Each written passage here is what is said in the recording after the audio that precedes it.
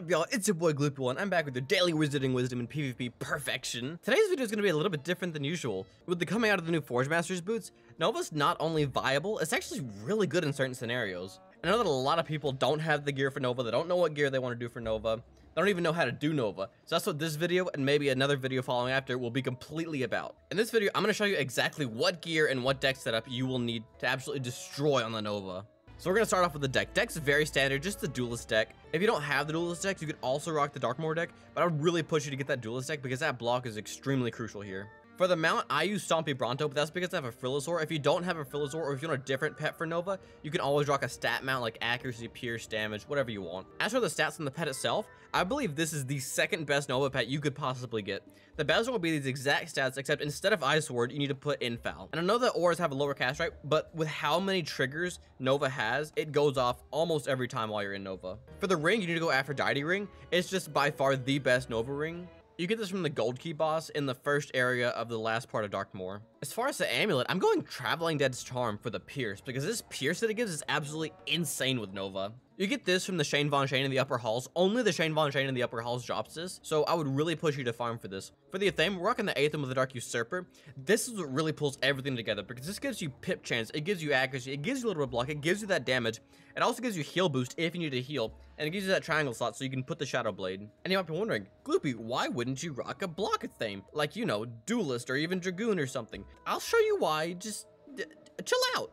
For the wand, we're going Fortune Teller's Peerless Eye. This is by far the best Nova wand in my opinion right now, because it gives the crit, it gives the block, it gives the pierce, and it gives the damage. And it also gives an insane make cast that does well over 1,000 damage with the Dark Nova because of your universal stats. This is from the Terra's Horde pack, and it's only during Halloween. For the boots, of course, using the brand new Forge Masters boots, they're just the best boots. You gotta get them, or I'll show you some alternatives in a little bit. The robe rocking Motorist Overcoat, I believe it's either the best or one of the best robes that you can use for Dark Nova right now. There's a few that I haven't been able to get. I will show you them when I go over the alternatives for the gear. This is from the brand new Marleybone Motorist pack. The hat, not gonna lie, hat's a little bit pay to win. It's the Arcane Smith's cap. It's from the Arcane Builders bundle. It is a retired bundle that also costs $40. If you don't have it, I completely understand. An alternative to this would be an Aztecasaur Warhelm, but that's also from a retired $40 bundle pack. If you don't have either of these, you need to go for Mask of Exalted, and most likely you will play Hybrid Nova. And in my next video detailing how to play Nova, I'll actually tell you how to do Hybrid Nova and the best way to go about it. Alternatives for the Motorist Overcoat, I believe the best is the Ancient Persian Armor.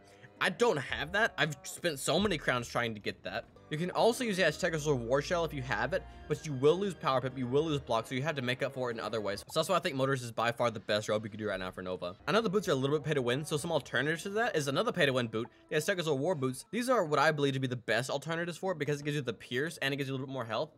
But of course, if you don't have these, you can always rock the Silent Night Snow Boots. The stats they give are insane. The accuracy is really good. It does give you damage. It does give you Shad Chance. It's just the Forge Masters are a little bit better. Alternatives to the wand, it's really iffy because this wand is just so good that any alternative is just worse. Alternatives will include the Treeminder's Sickle and Shield, any variant of it. And if you wanted to, you could even rock the Executive Hazmat Meter. The problem with that is that you actually lose the block on the Peerless Eye, which is the whole reason for rocking it. So instead of being able to rock Aetham with the Dark Usurper, you have to rock something like Duelist Athame or Universal Uber if you can get it. If you're rocking a block wand and a robe that already covers your block, there's no need to go for block on your Athame, which is why the Aetham with the Dark Usurper is absolutely perfect. Alternatives for the Traveling Dead's Charm, there's not really any except for Amulet of Divine, which I don't expect you to farm for if you don't already have it, and Morganth Athame, but Morganth is just universally just worse than this. So if you want to go for a tanky Nova, what you could do is you could rock the Uber Rope, or you could even rock Dragoon and try to fit in the Dragoon stat bonus somehow. But I still believe that Traveling Dead's is the best. For the ring, this is obviously the best ring, but Duelist ring will suffice. You do get a little bit less health, a little bit less power pip, a little bit less damage, and you sacrifice some heal boost, but Duelist is just as fine. As far as the jewels go, on the Athame, you're gonna want 2 Polished Piercing Hematites. 6% are the best ones you can get right now. They're just so hard to farm. This is where you can get 6% from, and this is where you can get 5% from. I personally recommend the 40 Thieves and the Thieves Den because those are the easiest to farm if you want to get 5%, because in my findings, those have the highest drop rate of 5%. But for 6%, I would go with Morganth because so many people team up anyways, and she's one of the best people to drop 6%. For the tier, just a health one, and for the triangle, I would go with dual Shadowblade Hematite. You can get these from these dual packs and also from these bosses. I would recommend this boss and Celestia because he's relatively easy to farm, and he does drop every single dual blade jewel, so it's just a matter of how many times you farm him. For the amulet, it doesn't really matter that much because you're gonna have 2 square slots. I go with healing opal because I tend to availing, but block opals and flat damage resist jewels are just as good. For the ring, you will want to go for another shadow pierce. I actually have a 60%, so I managed to put that on here. Whatever square and whatever tier jewel that you want. On the pet, you can compare your stats to mine and see what you want more of. I personally run Dragonlance for the power pip, and if it casts on your last turn of Nova, it's absolutely insane. And then for the deck, you can always run universal accuracy, but I run balance accuracy because I'm a balance, and I tend to use Iron Curse and Elemental Golem. I use Savage Paw and I use Availing, so I kind of want to power those. That's why I went for the balance accuracy, because if I didn't, I could only get like 8 maximum, and I could fizzle some, so I don't want to risk that. As far as the deck goes, this is my main deck, and this is my side deck. The side deck is mainly for stalling, like Quakes, Shields, Triad of Steel Wards, Availing, Shields, and Weaknesses, as well as utility, like Savage Paw for the Dark Nova, and Empower if I need to get some pips up, maybe after Earthquaking. The main deck is all about buffing Nova. So I've got Dread Paladin, I've got Green Oak, I've got Mutate Sprite, and I've got Sprite. I pack Mutate Sprite in my main deck. You can pack it in your side and then try to mutate him halfway through the game, but I prefer it in my main deck. These 3 cards right here, these are to buff Nova. I pack 1 to buff Nova and 1 backup. That way, if I pull like a Sprite and mutate too early, I can always discard it.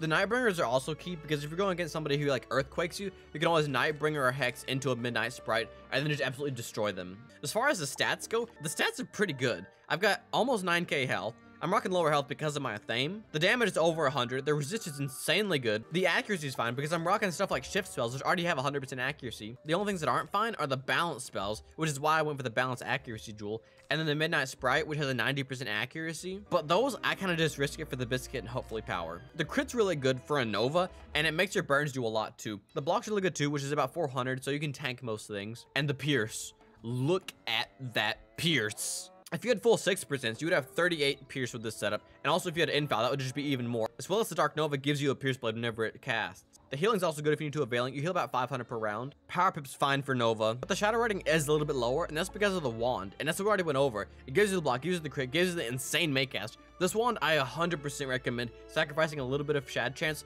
for these insane stats. This is what I recommend for Dark Nova. If you have any tips, tricks, questions, or comments, post those in the comments below, or hit up the Discord and DM me directly. I'll be answering those as soon as I see them. And make sure to hit that like button, and I hope you have a great day, and I'll see you in the next video. Bye.